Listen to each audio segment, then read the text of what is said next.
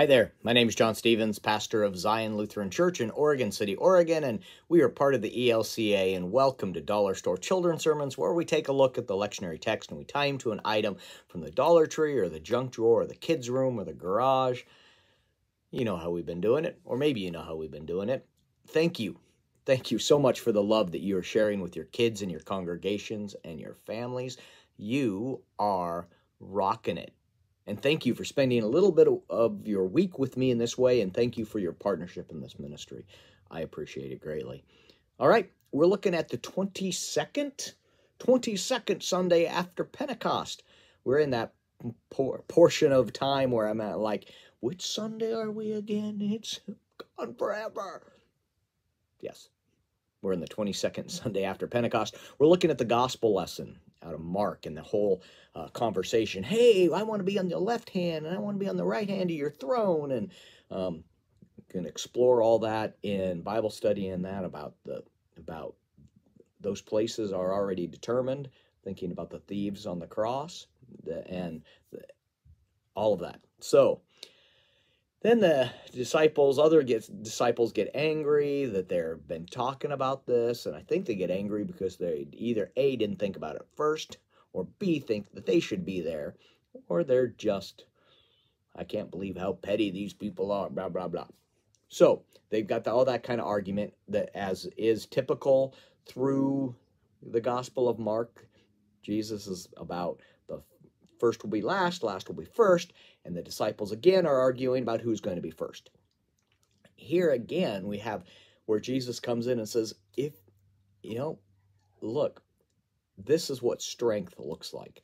This is what leadership looks like. This is what being strong looks like. It looks like being a servant. It looks like helping. It looks like washing feet. It looks like being one that does not take but gives, and all of that imagery about the leaders and the lording over versus leaders following Jesus and being servants of all.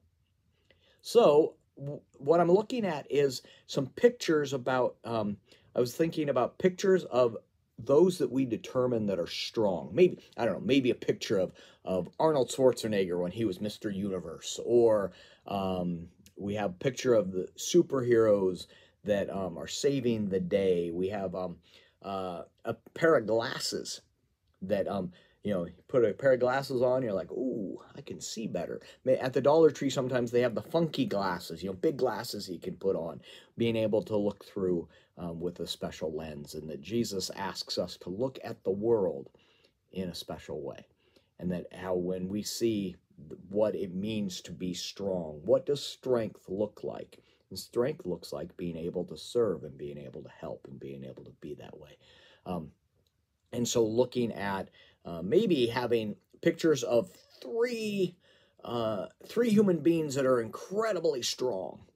And then you've got maybe a picture of Mother Teresa, a picture of Gandhi, a picture of someone that the world wouldn't say, they look strong.